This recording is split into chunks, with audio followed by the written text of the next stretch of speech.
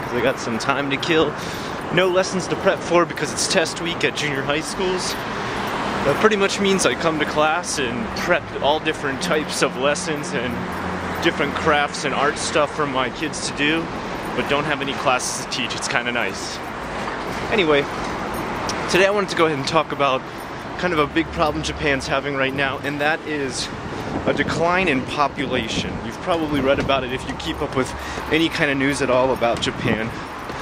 Slowly each year, our population here is declining to such an intense point that by 2050 they predict the population of Japan will actually be cut in half. So I'd have to say that's pretty extreme, right? Your entire population cut in half. There's many different reasons for this, and unfortunately there are reasons that I'm dealing with right now. There are issues that I'm dealing with right now. And first of all, one of them is the cost of life in Japan is extremely expensive, and it's going up. Once again, our taxes are being raised, and the cost of electricity is being raised due to problems TEPCO created for themselves, and because they did not follow regulations during the Fukushima earthquake and caused a lot of problems for people everywhere in Japan, we now have to pay for their big mistake. And it really sucks. I can't say I'm very happy with that at all. I don't think it's fair, and I think our government should regulate them rather than regulate the population. On top of that, we're looking at a tax increase. Our taxes are going to be increasing from 5% to 8%, and then by 2015 they'll be increasing to 10%. You've got to think about how this takes a huge toll on everything you're going to buy in Japan, even up to transportation costs. If taxes go up on everything, that means that the price of everything in general will go up. And that's not just because of the taxes, that's actually because people need to charge more in order for their businesses to survive. Like I said, this is going to cause things like even minor stuff like transportation, and again the cost of living to go up. On top of that, the government offers little to no incentives to people having children.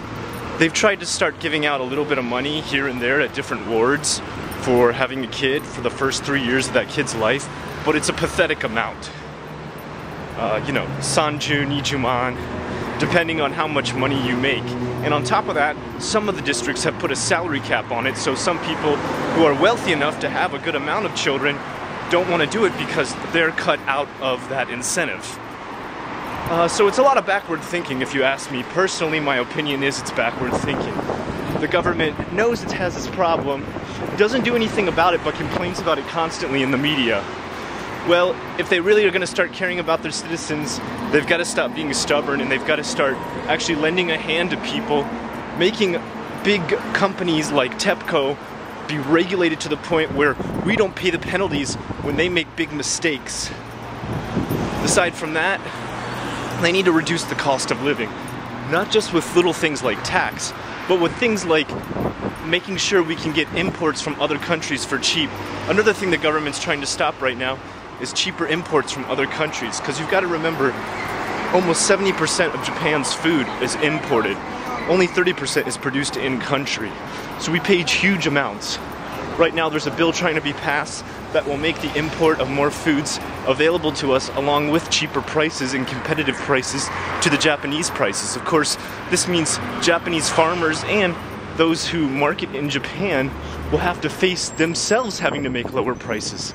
And that's what makes them mad about this, and that's why they're trying to fight it.